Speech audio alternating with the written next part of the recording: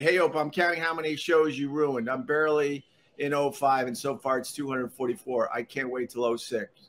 06, you suck. All right, thanks, sir. I'll tell you this much. If I sucked so bad, why was a company paying me millions of dollars? Companies don't just give you millions of dollars for nothing, you idiot. The fact is you don't know how a radio show works. This is what the guy chooses to do. What time is it? 7:40 in the morning. This is what this guy chooses to do. Jesus. He's counting how many shows I've ruined because I had to be the guy in charge and I had to make stupid calls. I had to stop conversations sometimes because a lot of times I had to, just because we had to get to live reads or we had to get to a guest or we had to move on to the next subject. And a lot of times I did it because what was going on in front of me sucked.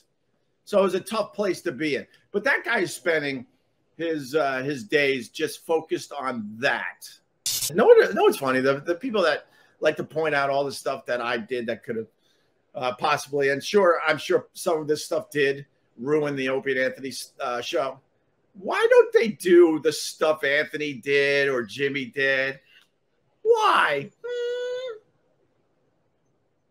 Why? Why don't they do that? Because I'm all about being fair.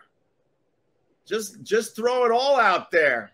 You want to take your shots at me? Great. But take your shots at Jimmy and take your shots at Anthony because there's plenty there. Plenty.